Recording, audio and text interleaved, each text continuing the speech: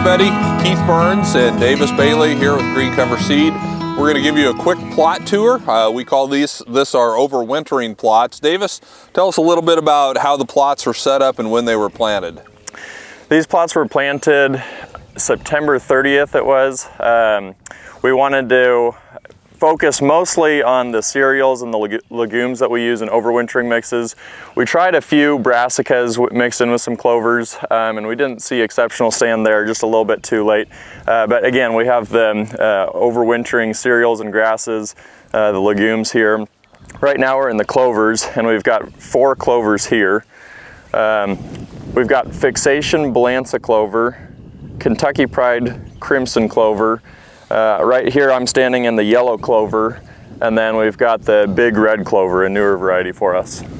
So several things that we're really going to stress and point out as we work our way through this. Number one, this was probably planted later than what we would want if we wanted to try to establish clovers. And you'll see that the clovers aren't the greatest thing that we have out here.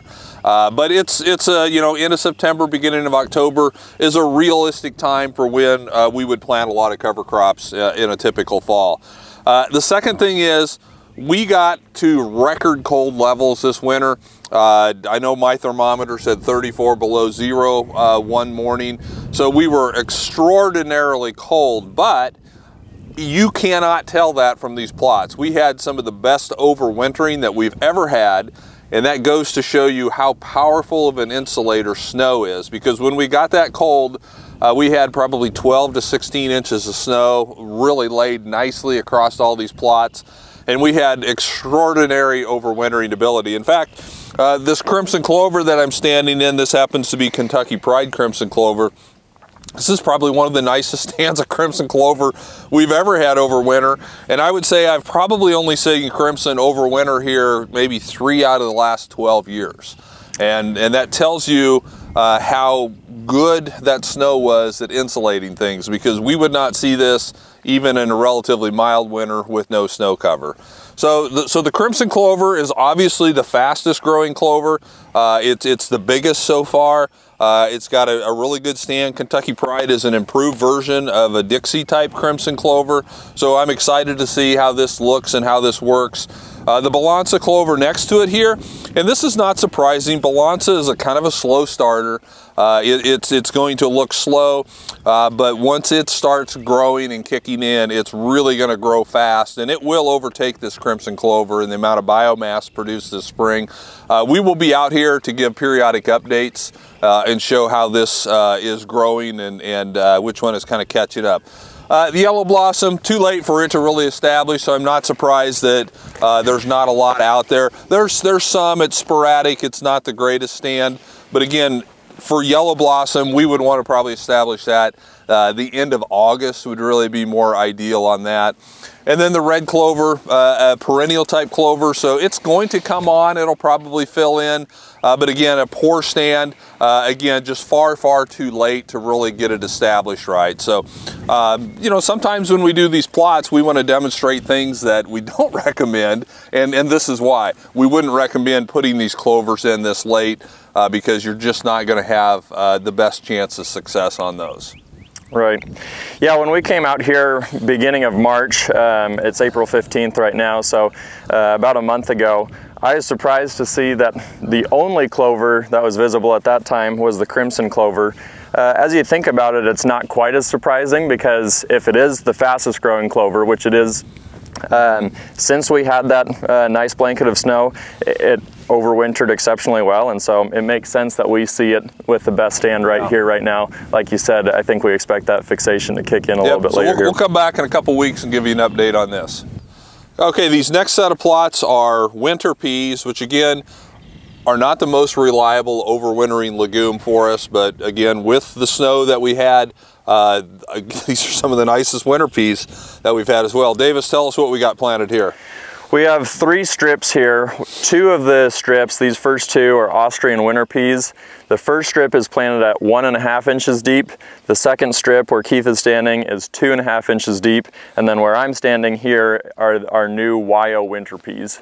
And what depth were those planted at? They were planted at 2.5 inches deep. 2.5 also. Yep. And one of the reasons that we wanted to plant them deeper is that typically, to get a winter pea to overwinter, the deeper you plant it, the better it is, because you got to keep the growing point under the ground to keep it from freezing off. And so we would have expected in a normal winter for these deeper planted ones to look better than the shallow planted ones at 1.5 inches. But they look fine, but again, that's because we had the snow cover. And so, you know, there's maybe some subtle differences. I think the wild winters maybe look a little bit nicer, a little more even stand. And what the wild winters are, it is a fairly new variety developed by the University of Wyoming, thus the name. It is a selection out of Austrian winter peas, so they're not going to look a lot different, but they've been selected to overwinter in cold, dry winters. They were, you know, developed there in Laramie, Wyoming on the high plains, and so we think that it's going to be a better pea. Our growers of these really like them. They like them better than the regular Austrians. They have overwintered consistently now for 3 years up in northern Nebraska, where one of our growers are at. And so we're pretty excited about them. We think that it's going to be our winter pea of the future. You know, again, for right now, if you look, Davis, you can see there's a number of these plants that have some burning on the down at the base. I'm guessing that some of the early growth that was out here, it probably got cold enough to where it froze off part of that. But again, a pea can freeze everything above the ground off. As long as the growing point under the ground has not frozen, it will keep growing new shoots out. And so I'm guessing that what we're seeing is some of the early growth that kind of got singed a little bit with some cold weather. But they've grown out of it just fine, and I think they're going to continue to grow. And we've actually, behind these trees over here, we have a few acres that we may let grow out and see if we can harvest some of these wild winter peas as well. Yeah, even where you see the frost damage, you see new shoots like Keith is talking about, but you also see out of that same shoot actually significant growth, even though we've got the brown leaves below it. So right next to the winter peas, we have winter lentils. These are Morton winter lentils. It's actually the only variety that I'm aware of that is a true winter lentil. Lentils are in the same family as peas and vetch. They are kind of the less aggressive cousin, I guess I would say, to vetch. We've actually seen pretty good, consistent winter hardiness out of these winter lentils. And again, this year is no exception. Pretty good stand. Lentils are never going to take over a plot. They don't vine like a vetch does. They kind of stay a little bit more contained within themselves. But they're a really good companion crop. You're not going to get great weed control from lentils by themselves, so we would never, unless you're trying to grow them for seed, we would never want to see you put lentils in alone. But they're a nice companion crop to other mixes that you would do. So we sell more spring lentils than winter lentils, but these winter lentils did really well this year. Yeah, certainly something to put in a mix because you can see it establishes beautifully. But if you're wanting to plant a cover crop primarily for weed suppression, I certainly wouldn't count on lentils alone. All right, Davis, now we come to hairy vetch. Hairy vetch is, you know, we tout it as the most reliable overwintering of all legumes. And again, we had good snow cover, so a lot of it did overwinter. But we've got some interesting things to look at here in the hairy vetches. So go ahead and tell us what we've got planted here.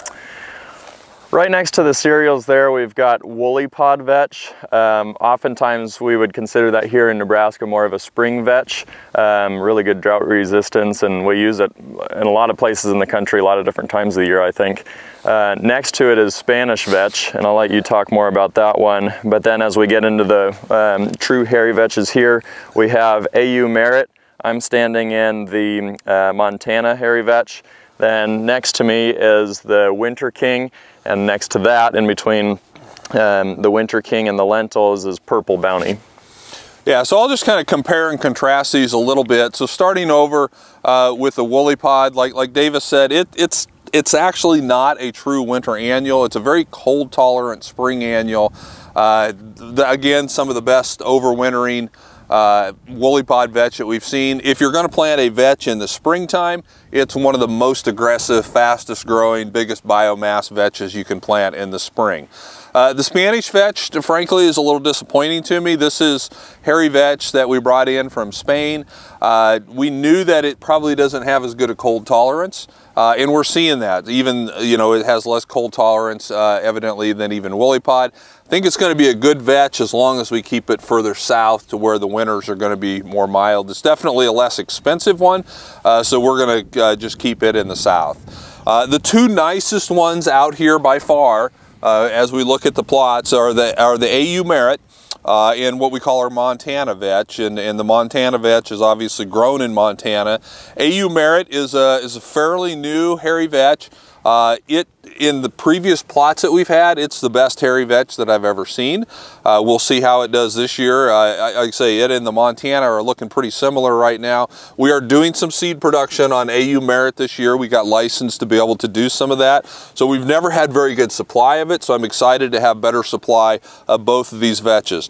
They're both very aggressive growing. They both have overwintered quite well. AU Merit looks a little better right here in this area, but as I look down through the strips, I'd say, you know, they're very similar. The Montana vetch maybe is even a little better right now down that way. So we'll really monitor this, keep an eye on it, and then we'll definitely be collecting biomass samples of a lot of these as well to see what kind of nitrogen fixation production we've gotten in biomass accumulation. The Winter King. Winter King is a variety that was developed more for eastern wet winters where they don't get as cold, but they're going to have more freeze-thaw cycles. That's a little bit different type of overwintering mechanism needed. We'll see if it fills in. It doesn't look as good as these others right now. There's a stand there, it just doesn't have quite as much growth. And then the Purple Bounty one over here, it's touted as being the earliest hairy vetch on the market. I would predict that we'll see it bloom earlier than all these others, but we'll want to keep a really close eye on that, and we'll make good notes of when we see each one of these bloom to verify that that really is one of the earliest maturing vetches on the market. The Winter King last year, we had it in our plots, and it looked about the same here in comparison to the other vetches, but it actually came on these next few weeks a little bit quicker than some of the others, and so I expect that one to, even though it looks the furthest behind out of these four, I'm excited to see that in a couple weeks. Yeah, it'll be good to see how they do over the next several weeks. All right, now we come to the king of all cover crops, and that's cereal rye. Cereal rye is the most widely used cover crop, both within green cover seed and also within the cover crop industry as a whole. Mostly because it's so cold tolerant, it's so aggressive growing this time of year in the spring. It just can't be beat when it comes to that. Now, we've told many of you many times that there's a big difference between Elbon rye, which is where I'm standing, and all other types of rye. And this is going to be a great video to show that we're not just blowing smoke when we say that. It's actually true. This Elbon rye, and again, all planted at the same time, right at the very end of September. This Elbon rye here is, 18 to 20 inches tall. What we have over here is Ryman rye, which is would be considered a northern Canadian Dakota type rye. It is about 12 to 14 inches at the most. And then where Davis is standing here is our Yankee rye, which again is more of that northern type. And it's about, I would say it's similar to the Ryman, maybe just slightly taller. But just Elbon was bred for Oklahoma. It was bred for maximum fall growth and very, very fast spring growth. And you can definitely see that. If you want something that's going to give you the most growth, the fastest in the spring, Elbon is your go-to rye. Davis, what's your observations here? Yeah, if you're wanting quick growth as soon as possible, maybe you're grazing cattle early in the spring, Elbon is a man amongst boys when it comes to rye and all other forage options, really. But I think we talked too about how it's not necessarily just about early growth or biggest growth. Maybe some of these shorter stature options right now fit better in a roller crimping situation for hitting a different window. Yeah. If you're not planting corn until the middle of May, this stuff may be too far ahead for you. You may need to go with either a northern rye or even a triticale, which we'll look at here next. This can get out too far ahead of you. But again, for the cattle guy that wants grazing as soon as possible, man, you just can't beat Elbon for that. And again, it's, you know, its winter hardiness is proven. You know, could you take it up to Canada and have overwintering every year? I don't know. But, you know, certainly for Nebraska and South, and we're growing it in South Dakota. We've got growers growing Elbon for us up in the Dakotas. So we know it moves north, but it's just hard to beat when it comes to that early, fast, aggressive growth. And this will be the first one that will be to a stage where it can reliably roll down as well. So again, we'll continue to monitor this and we'll see what the differences are here in a couple of weeks. One other note on these ryes, you have to look pretty hard in these rows to find a weed, whereas in some of the other rows, the weeds, even from the camera, are probably a little bit more visible. Here, there's just a big difference, and it's not just a matter of this being taller and you can't see them. It's just significantly better at weed suppressing. All right, now we're in the triticale plots, and I think we've got 5 different types of triticale here. So Davis, go ahead and set the table on what we've got planted here. Next to Keith there, we have Forage FX 1001. Right here is Thor triticale. I'm standing in the fridge. Next to me here is the 813, and then we have Surge as the last of these 5. So I'll just tell you a little bit of the background on all these. First of all, they all look great. They all came through the winter really well. They're obviously smaller, shorter, less growth than the rye. Not surprising, it's what we would expect. You know, we're only looking at, you know, 8 to 10 inches of growth right now. But we know that that's just how triticale is. So the Forage FX 1001 is one of the nicest triticales I've seen, especially as you go from where we are here in Nebraska and you go north. This thing was bred in Montana, and it's a real workhorse. It's truly a beardless triticale. It's going to be a really beautiful, smooth-looking crop when it heads out, and very good growth and tonnage. You know, again, they all overwintered great because we had that snow cover. Had we had more of an open ground when it got so cold, I would have expected this one to look the best. It's going to have the best cold hardiness of any of these triticales, in my opinion.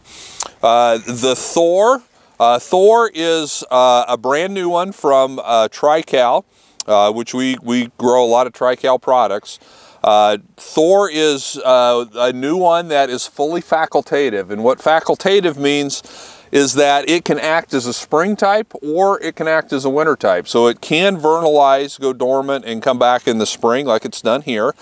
But we could be planting, we're selling Thor to people and they're planting it right now. It does not have to vernalize in order to give you all the growth potential that it has.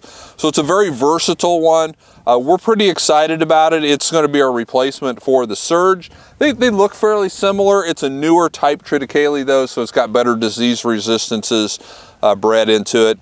So we anticipate this one being a really good replacement for the Surge that we've had. This is Fridge. Fridge is just kind of the old school standby. It's a public variety, so you know, you may see more people selling it. Typically what we see with Fridge is it's always kind of there, but it's never going to yield or have the performance, and I think you can even see that here. It's not as robust, it's not as green, it's not as tall as these other newer type varieties.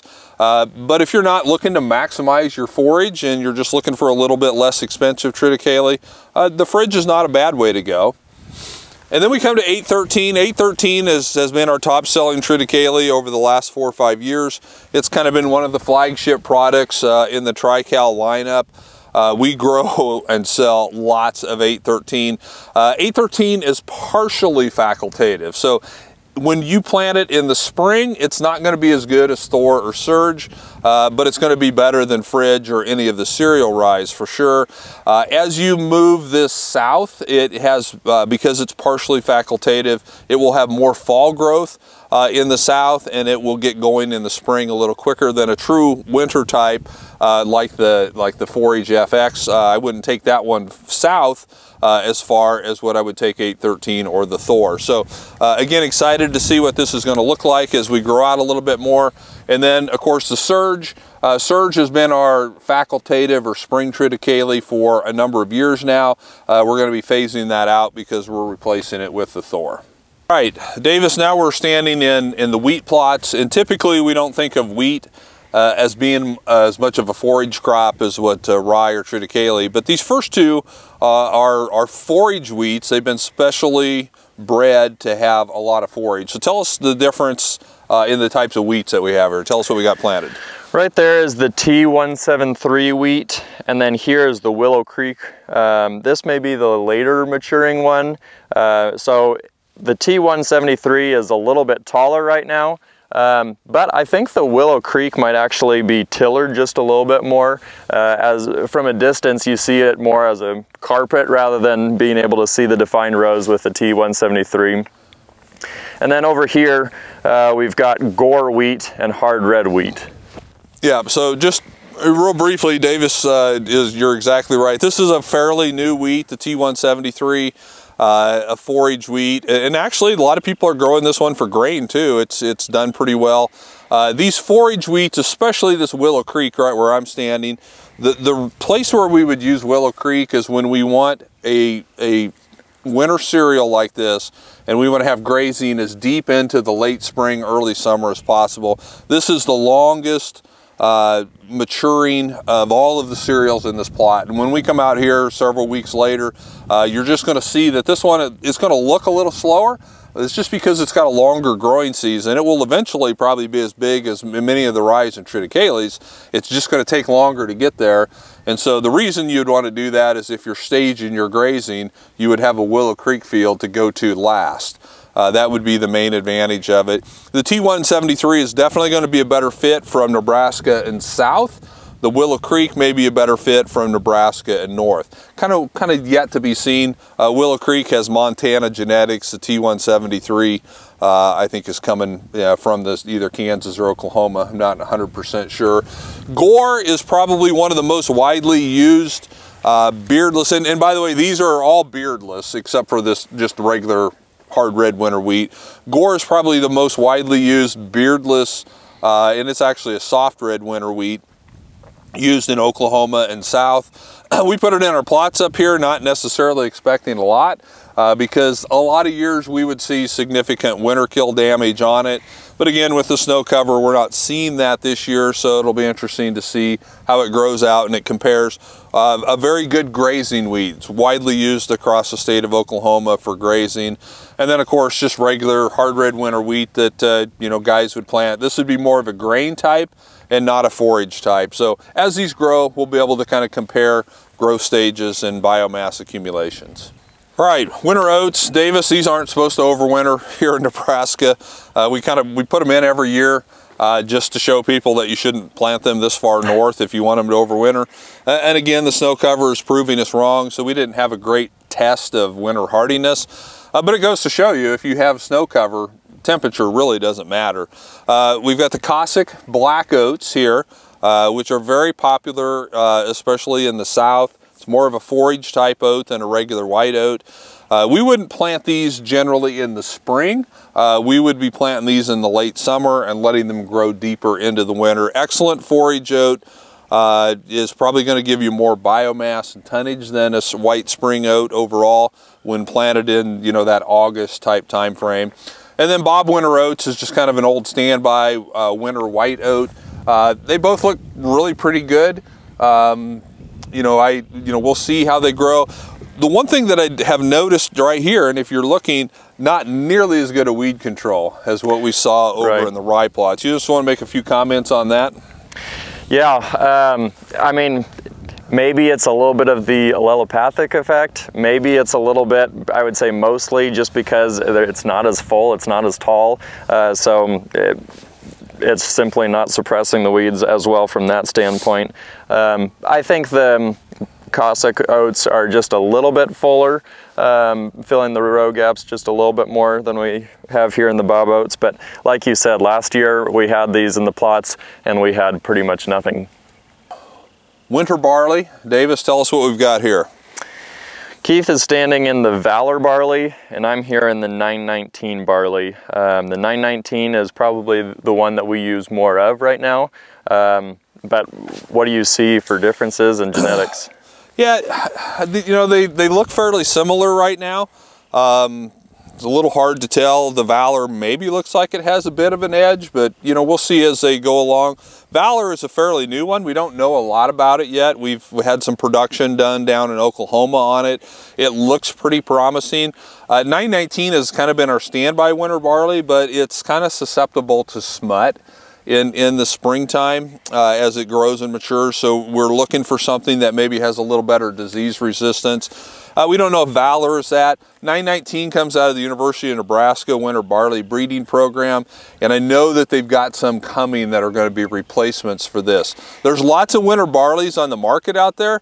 The thing that make these two unique is that they're beardless. They're beardless barleys, and if you've ever seen winter barley that's not beardless, I mean, you talk about a beard, those things have, you know, 5, 6, 8 inch long beards. Would be very dangerous to graze them, would not make very good hay because of those long beards.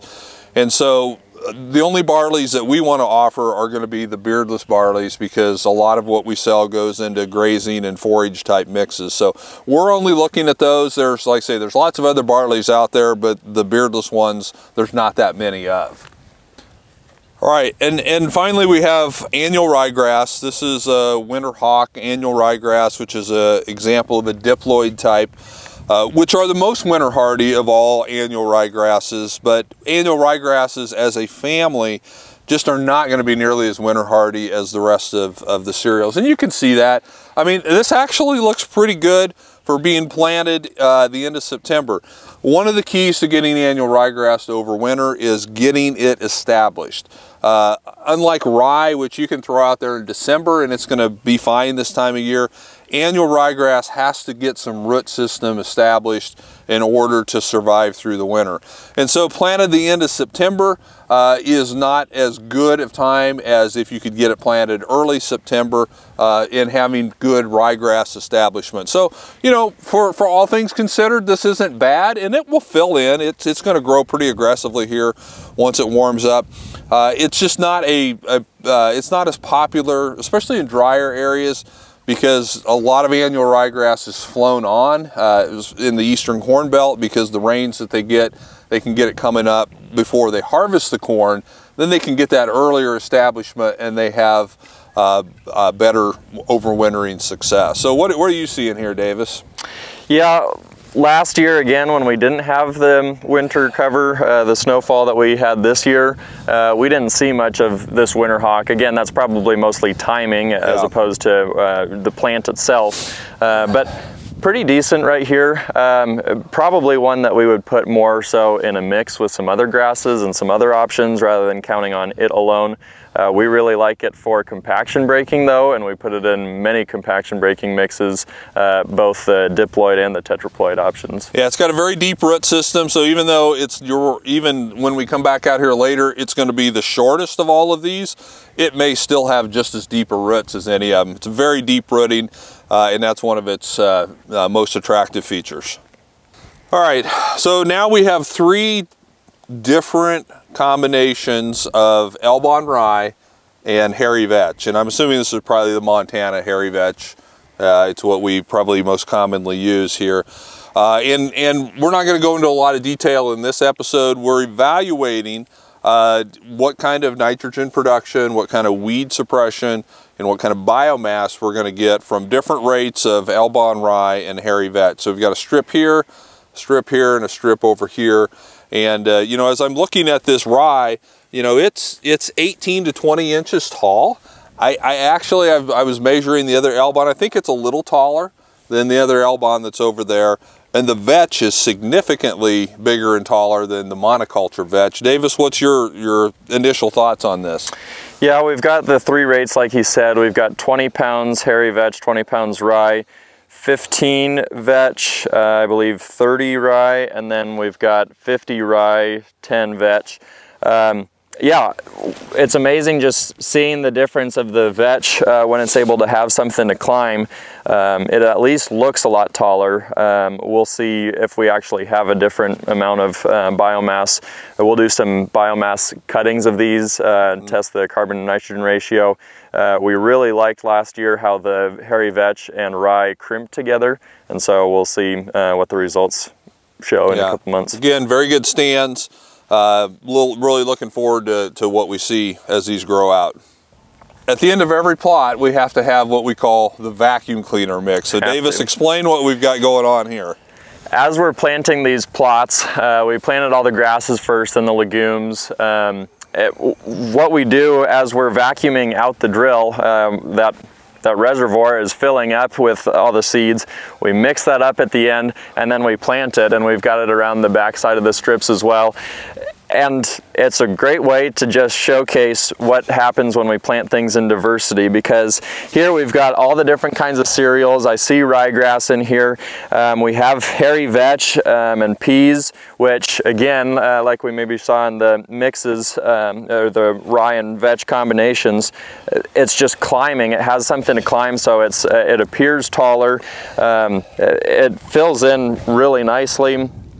We even have winter lentils and the clovers in here just a little bit, so it's just beautiful, and I think it provides a lot of good grazing, maybe a little bit more balanced ration.